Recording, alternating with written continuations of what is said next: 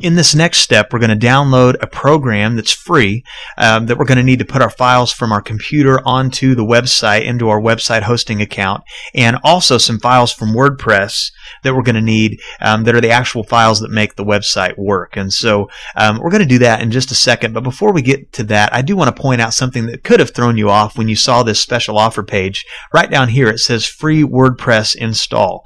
And this company does give you one free WordPress install, and a lot of companies do something similar to that, but usually they're not using the latest version of WordPress, and WordPress is constantly updating their free product. And so it's not going to cost you anything to download the latest version any more than it would cost you to do this WordPress install. And the other thing about this is like this company gives you one, and you may want to have multiple WordPress blogs on your website, and I'm going to show you how to do that, but you're not going to be able to do that with this, and you're going to have the latest version. So I'm just going to suggest doing it the way that we're talking about, and you kind of avoid issues there. Also, anytime you set up a new website hosting account, it's going to take about 24 to 48 hours for the website to do what is called resolve. And basically it just takes that long for, across the web, for everything to kind of work itself out to where it knows that this is a new website and that everything's going to work correctly. And so I would personally wait at least 24 hours before putting anything on that you're going to want to install.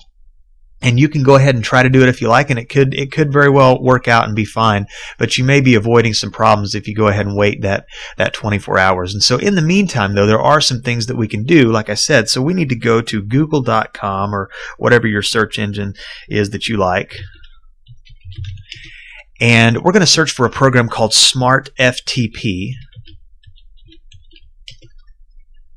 And go ahead and click on that when you find that. And now what this does is this takes the files that we're going to download in a second from your computer and uploads them to the website hosting account. So go ahead and download this. Most of the time you'll probably be using 32-bit, but you need to know what computer version you're going to need to use. And so if you are a Mac user, and I am a Mac user, I use CyberDuck, and but there's all kinds of free programs that you could use. You don't have to limit it to what I'm suggesting here. Just find a free FTP program. Now remember, if you already know how to FTP things, just move on to the next step, and it's not a problem. But for you who don't, and that's probably most of you, this is going to come in very helpful. And so now we have our Smart FTP program downloaded, and I'm going to kind of zero out of this, and we're going to go ahead and install this and get that up and running. And so while that's kind of working there, we're going to go and open up another tab. Oh, let's go ahead and get that working. Just do a typical install. It's no big deal. So open up another tab, and we may get interrupted again, but that's okay. Go to wordpress.org, and that's where you get the download files. And this site could change. Definitely, they're going to continue to update and upgrade their WordPress version. So just click on their latest version of WordPress and go ahead and download that. And while that's doing that, we're going to open up another tab and go to themes.wordpress.net.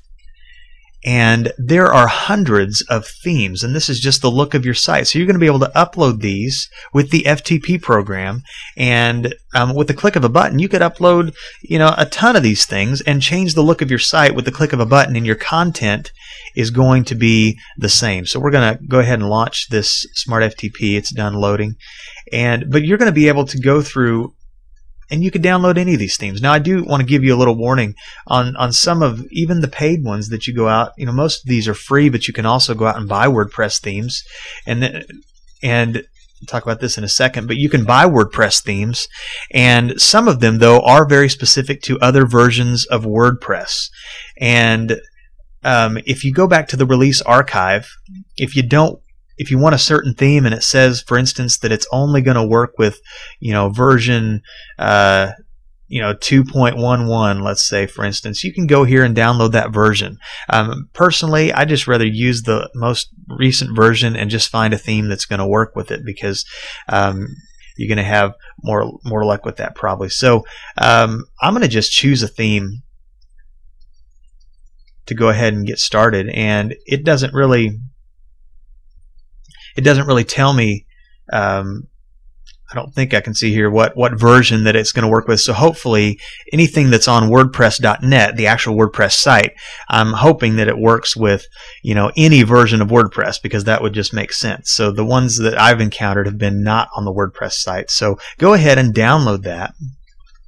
And I have all my downloads set to download to my desktop, so it's going to be real easy to find. But if you haven't, that's okay too. So we're going to go ahead and launch the Smart FTP.